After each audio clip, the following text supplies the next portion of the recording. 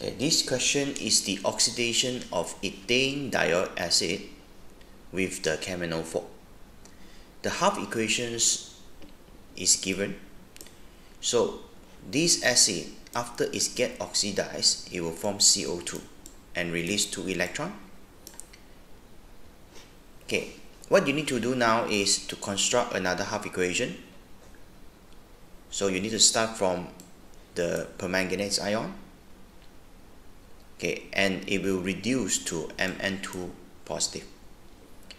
Okay, after that, you need to balance the oxygen's number. Here, oxygen number is 4. So on the other side, you have to add 4 H2O to balance oxygen's number. After that, you have to balance the hydrogen number.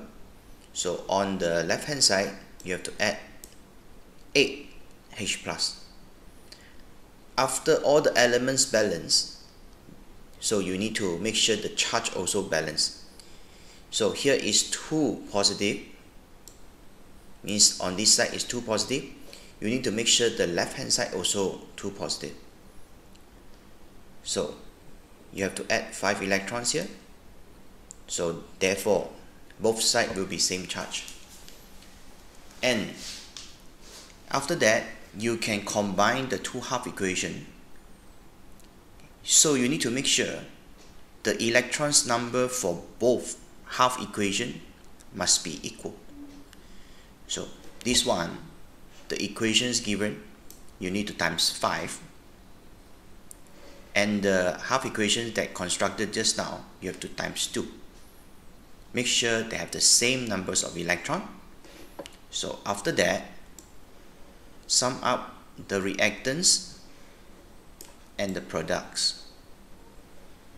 Okay. Of course, at the end, the electrons number will be eliminated and you get this overall equation. So the question asks, how many water molecules are produced when 5 ethane dioic acid, okay, they are oxidized? So 5 acid oxidized, water that form is 8. So therefore answer is B.